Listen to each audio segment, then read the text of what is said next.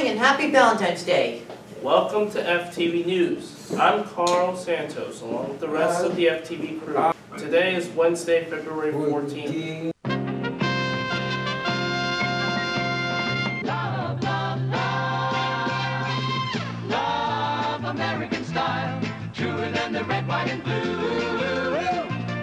If you are not happy with the new version of Snapchat, David has some news you'll want to hear. Did you like the old version of Snapchat? Many seem to hate the new Snapchat. Here's how you can go back to the old version. You can see here now on the screen, Snapchat recently released a redesign that hasn't exactly been a hit to the audience. If you opt for the upgrade, you're stuck with the new version until the developers come out with a new version. But here's something new. The good folks at Mashable have found a new way to go back to the old version, but it might be a little bit complex. If you force quit out of the app and then reopen it, you'll be greeted by the new version of the app. Although, if you avoid closing the app, you could potentially stay using the old version for a significant period of time. But it may be difficult not to accidentally force close it.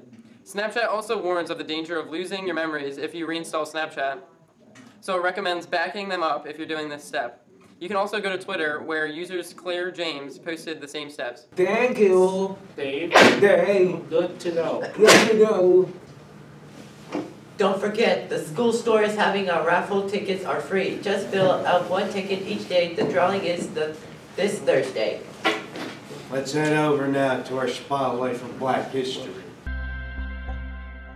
In the 1968 Olympic Black Power Salute was a political demonstration conducted by African American athletes Tommie Smith and John Carlos at the 1968 Summer Olympics in Mexico City.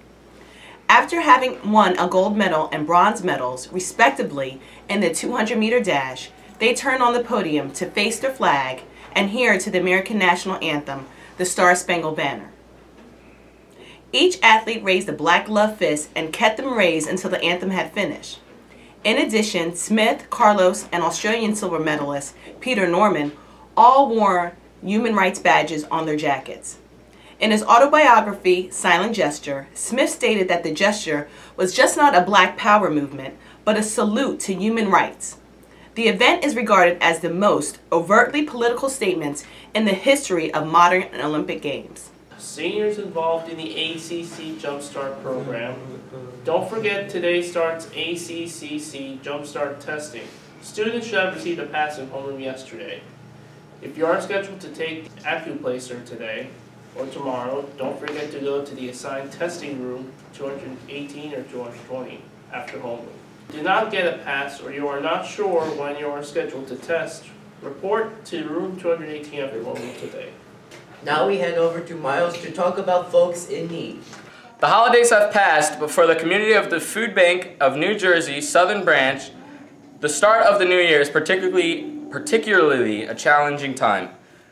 Food bank shelves are emptying rapidly, and we need to continue to stock them with items from our pantry, clients, and the hundreds of agencies we serve. Hunger does not take a holiday. We welcome businesses, groups, and individuals to run and fund food drives.